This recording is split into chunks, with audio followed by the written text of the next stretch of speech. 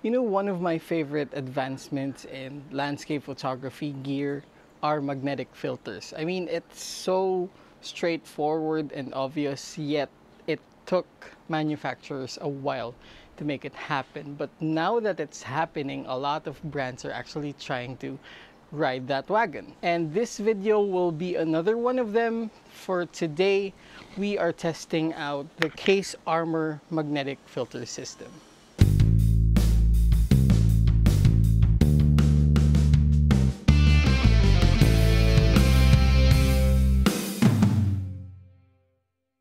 Now, when this package first arrived, the first thing I noticed was the filter bag.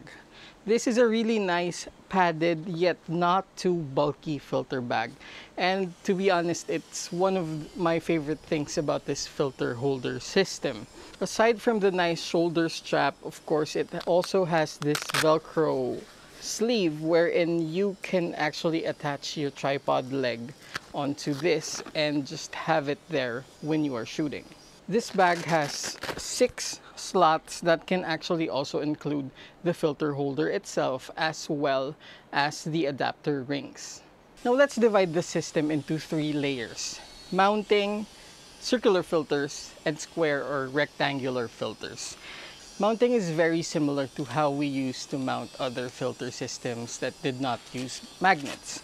This one actually came with many different sizes of the magnetic adapter ring. This is of course the 82mm that will fit this 24 to 70 G Master version 1. And you're still going to be using the screw and thread, but that's the last time you're going to be screwing in something in terms of using this particular lens. And of course, if you're going to use other lenses with other sizes, then you're going to have to switch to a different magnetic adapter. Now, one trick you can actually do is get one magnetic adapter for each lens that you commonly use, and then just use the magnetic lens cap, just like that. Nonetheless, it's pretty much the same way in mounting. The different part is actually attaching your filter holder. Now here we have the magnetic filter holder, and of course this part actually attaches to the magnetic adapter ring. But before that, you should actually also see the 2 circular slots on either sides of the filter holder. Now the slot in the rear, or the one that is closest to your lens, can actually take in a circular magnetic filter, and so does the slot in front. However, the difference is that the rear slot has this dial that you can use to rotate the filter. And obviously, the one that goes onto this slot is the CPL. So you can have the CPL on the first slot and use this dial to rotate the CPL to your liking. Now you can also use a circular ND on this slot. However, rotating it would be pointless. Now, of course, the next slot is the one that's made for your ND, and it doesn't have that dial. And there you go. So this is actually the CPL in the back and a 6-stop ND in the front. Now let's attach it. So as you can see, it's very easy to attach. Now what's left are the square filters or the rectangular filters. Now you actually also have the option to use a square ND filter, but it has to come with the magnetic filter frame. And there is this magnetic symbol right here that you have to look out for, because that is the part that will attach to the front of the filter holder. And if you do not follow that polarity, then what's going to happen is the holder is basically going to reject the filter, and if you are careless, you might drop the filter. So look for the magnet symbol, and they go together. And for the GND, it's the same thing. It also has that symbol right here, and it should also mount like that. And you can also lock it on the side to add a little extra friction. Now here are my thoughts about this filter holder system. Now this video of course is just about the filter holder system and not about the filters, because this uses the Kase Wolverine filters nonetheless. But when I did test this out, I did see quite good in terms of color neutrality and pretty good maintenance of image quality. Now here's what I think about this magnetic filter system. Of course, the use of magnets is very convenient to any landscape photographer or to any photographer for that matter.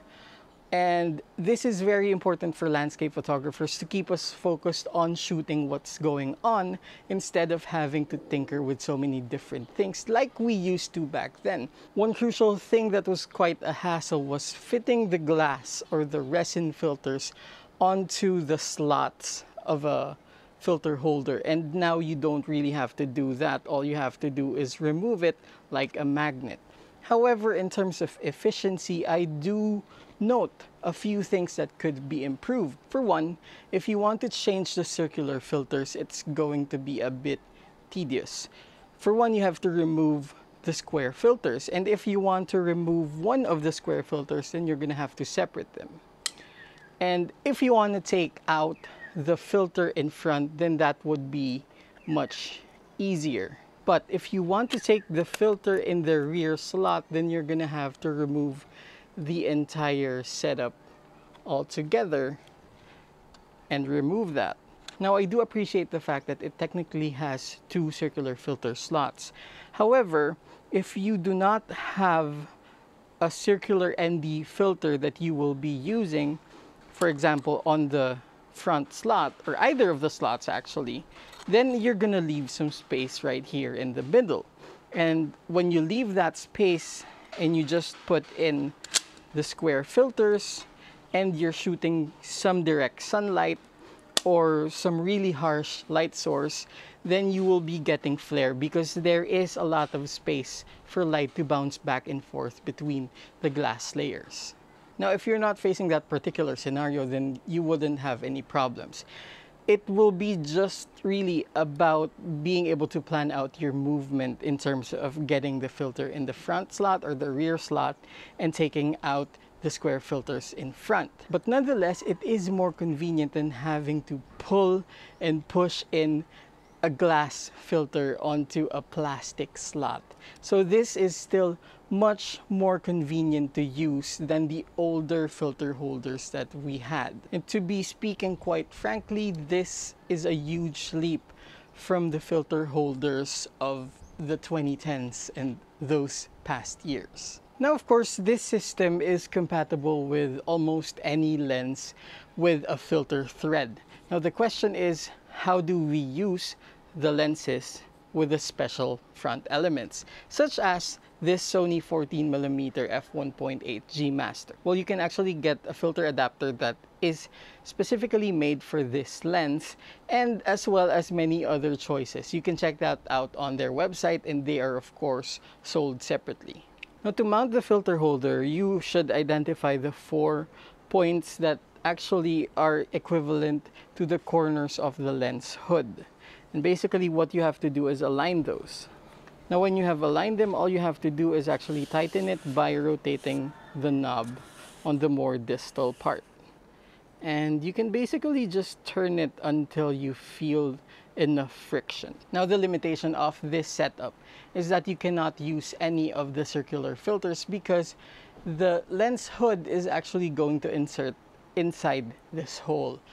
So you're going to attach that magnetically, and if you plan to use any filters, then they are of course going to have to be squares. So your options are any of the square ND filters and of course the GND.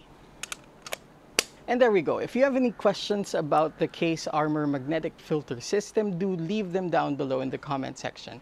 And if you've gotten this far into the video, thank you for watching. Of course, my name is Nicco Valenzuela. I am a landscape and architectural photographer, and the content of this channel is mainly about those things and the accessories that I use. If you are into such content, then please do consider subscribing to this channel and also pressing that notification bell so you can be alerted by YouTube whenever I release a new video. In any case, thank you for watching.